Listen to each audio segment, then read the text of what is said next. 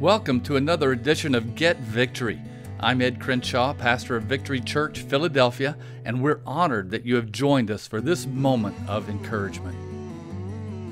You've been watching church sermons from other churches. Admit it! It's okay. If we can benefit at all from the COVID-19 lockdown, it's that more of us are spending time going after God. Whether it be reading our Bibles more or watching online sermons, we have the ability to grow in our faith. And recently, while I was watching an online message, I heard a pastor who was not Pastor Ed. I heard him say, if you have stress, that means you're not trusting God. I was having a stressful day, so I didn't care for his viewpoint.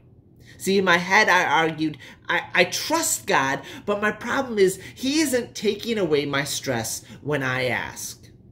And I've dealt with my fair share of stressful days, as most of us have.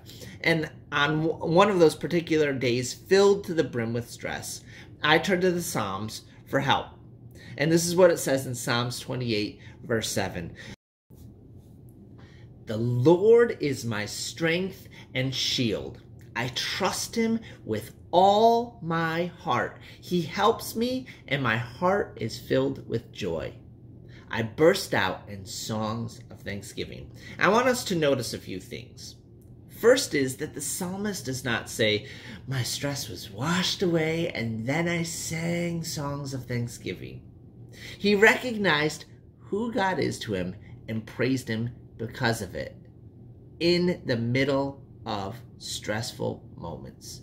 It's not that the stress will go away. Sometimes it does, but not often. But more about our response to the stress that counts.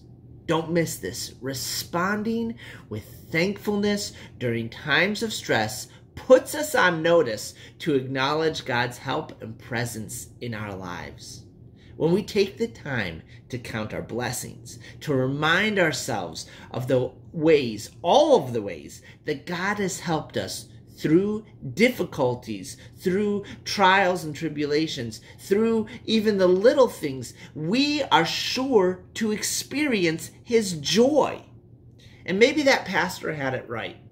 When we remember to trust God and to face a hectic day with his strength, in his strength, we'll see our blessings and count it all as joy. Let's pray. God, we thank you for being our strength and our shield. Guard us from dark mental places and give us the strength to walk in joy today. We know that you're in control and we love you. Amen. I trust this word has been a source of strength and comfort to you. During this trying time, our church is bringing you these words every day, Tuesday through Saturday. Also, you can join us online for our live stream services on Sundays at 9:15 and 11:15 a.m.